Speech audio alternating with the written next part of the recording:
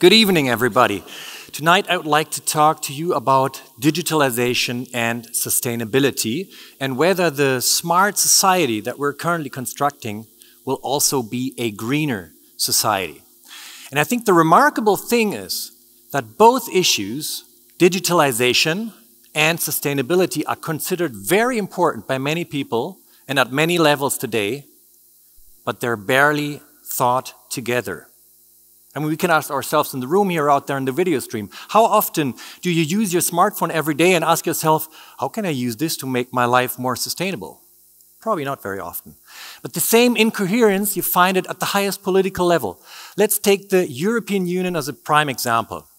The two overarching policy narratives at the EU level are the Green Deal on the one hand, to fight climate change and biodiversity loss, etc., and the digital decade strategy on the other hand.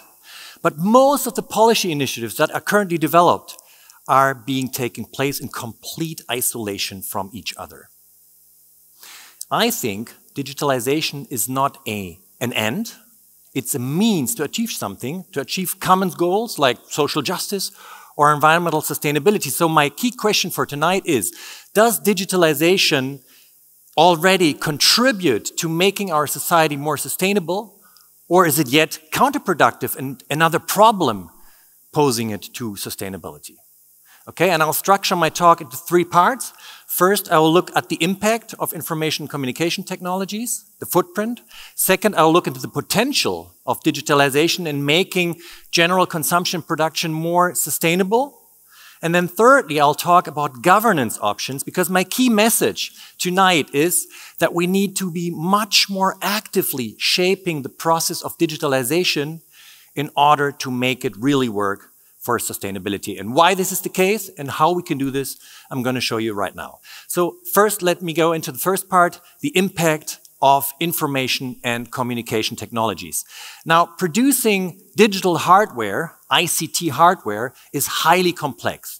There's roughly 2/3 of all the elements from the periodic table are involved in an average smartphone production.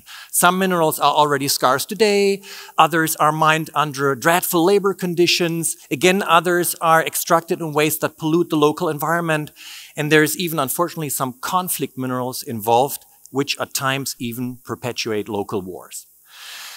At the same time, ICT hardware production is among the very few sectors in the world that becomes more energy intensive every year, on average 4% per year. Most of the other industry sectors are becoming more energy efficient due to general technological progress, but ICT hardware has a growing footprint every year.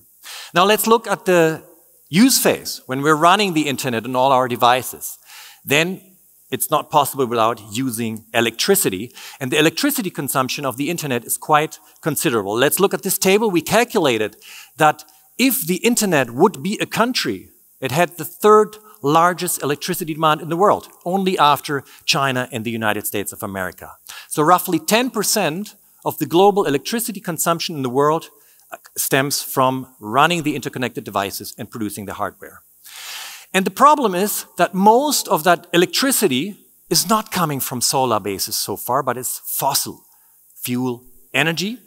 So that's why also the climate impact of digitalization is quite significant. Roughly 4% of the global CO2 emissions stem from the internet and from producing the hardware.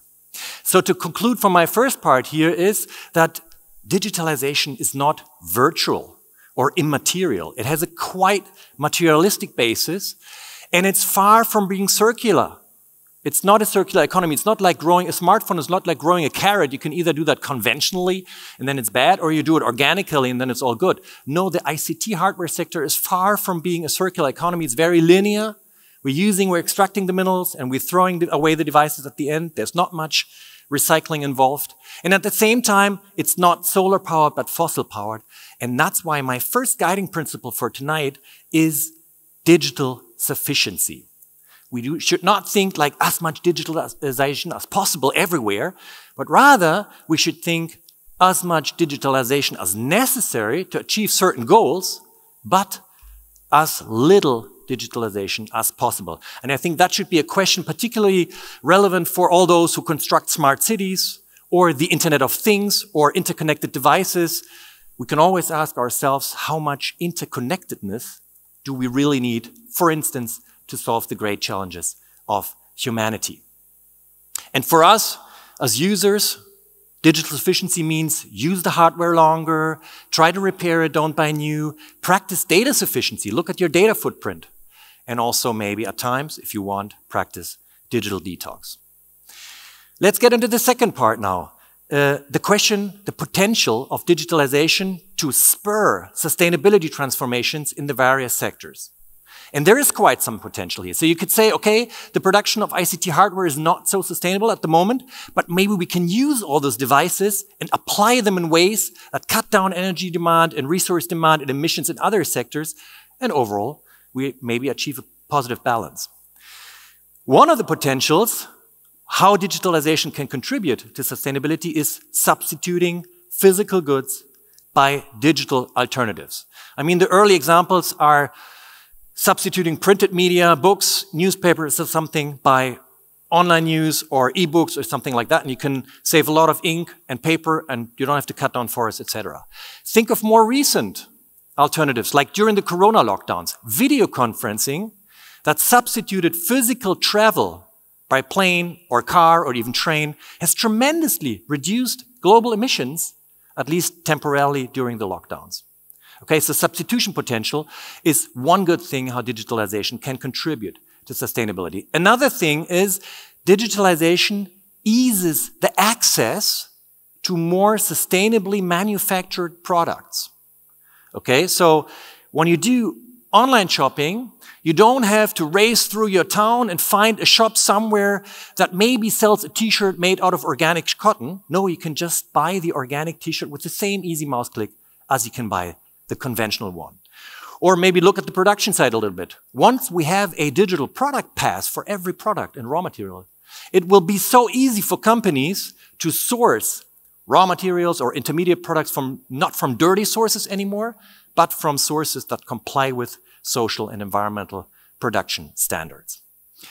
So another great potential of digitalization, but however, the share of sustainable products in the market is not much rising.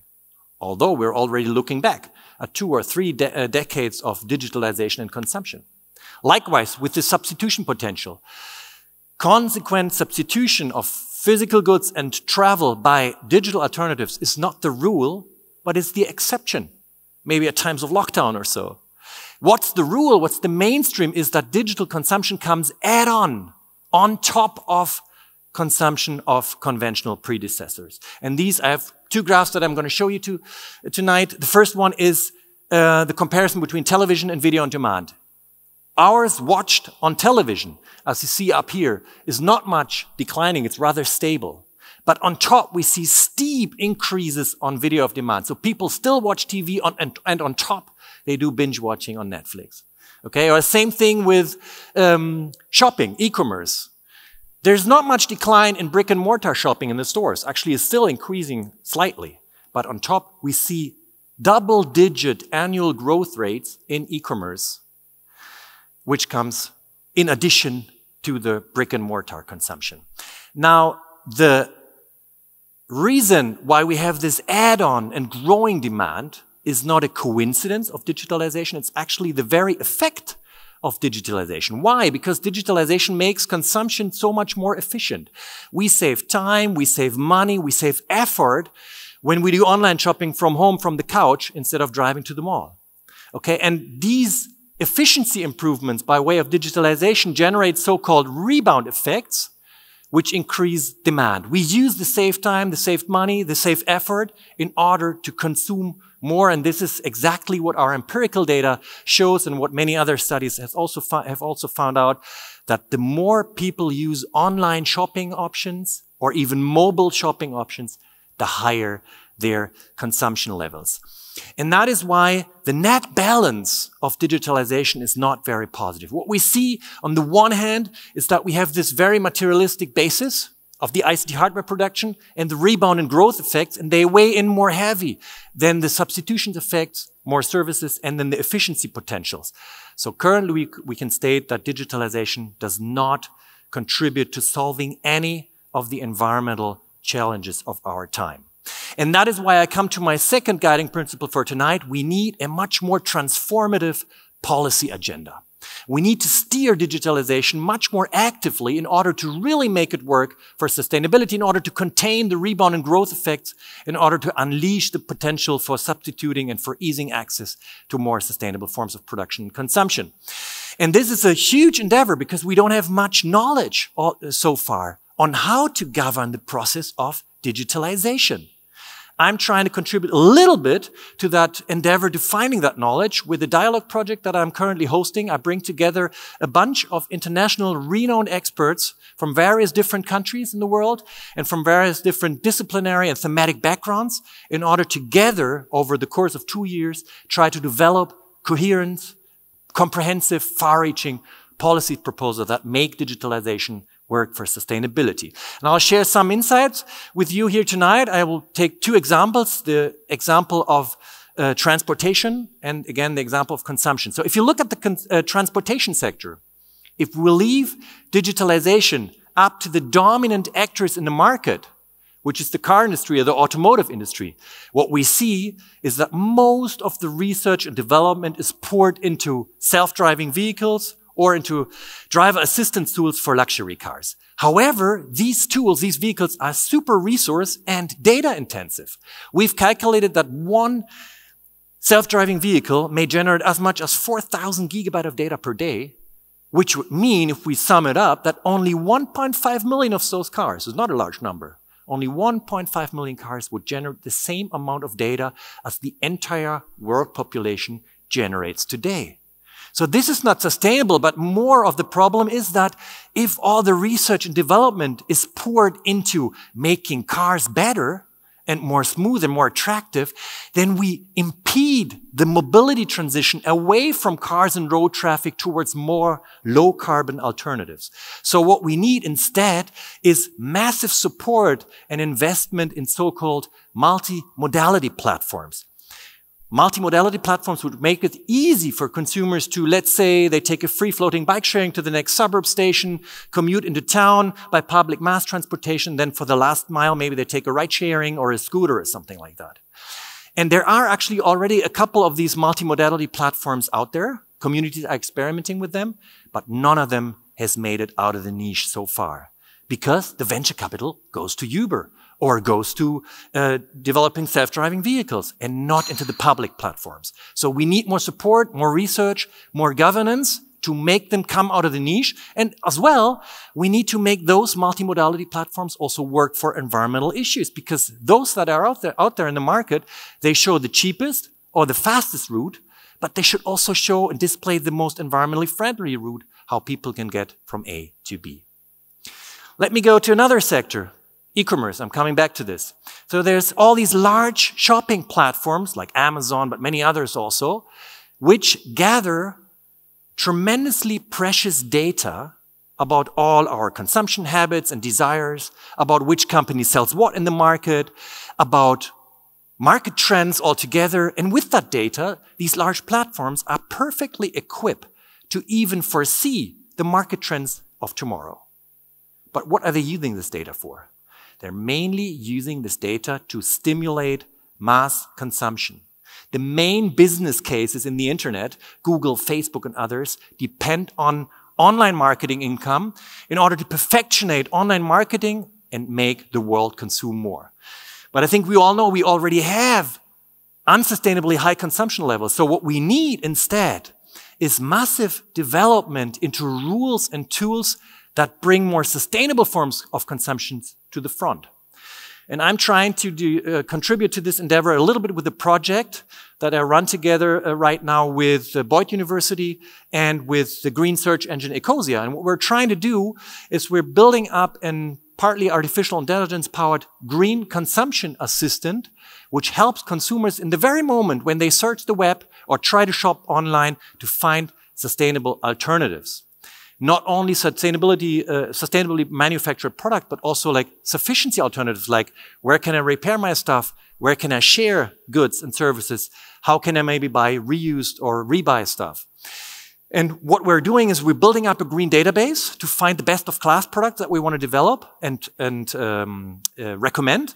And then we're building browser extensions and a green shopping vertical so to make it most easy for consumers and to nudge consumers in the very moment of shopping towards more sustainable alternatives. What do others do? I think what's also very important when it comes to e-commerce is to support and much scale up so-called local commerce platforms. Okay, there's a lot of communities in the world out there, small cities, even villages at times, who experiment with such local commerce platforms, which are supposed to be an alternative to the large, big national or transnational shopping platforms, and which try to bring the consumers of the community together with the local vendors, the local stores, in order to decentralize consumption and production. However, many of those local commerce platforms don't make it out of the niche and do not run properly. So they, again, like with the multimodality platforms, they need more support and more research and development being poured into those platforms. But more important with regard to data is that we have to address the main competitive disadvantage of those small and distributed local commerce platforms. Because what they don't have is the access to big data and analyze all the market trends. So we need to develop public data pools, data governance and data analysis to make it work for the small vendors and for the local communities in order to achieve the best out of this big data analysis to drive consumption towards more sustainable alternatives. Okay, let me step back now and conclude slowly here. I think a lot of people these days ask themselves, how will the digital society of the future look like? Maybe in 2030 or so. Okay, how will the digital society look like? And I guess a lot of people are tempted to think of new gadgets like wearables or so, or more artificial intelligence, or more virtual or augmented reality. I think what we need to achieve in the next 10 years in digitalization is not to advance technological development that much further, but rather to advance human and political control of that process. We do not need more gadgets. We need more regulation.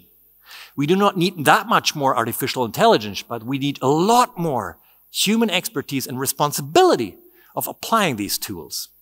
And we do not need more disruption in the market, but we need more capabilities of individuals and of politicians to redirect the process of digitalization and make it work as a driving force for sustainability. Another digitalization is possible. Let's make it together. Thank you so much.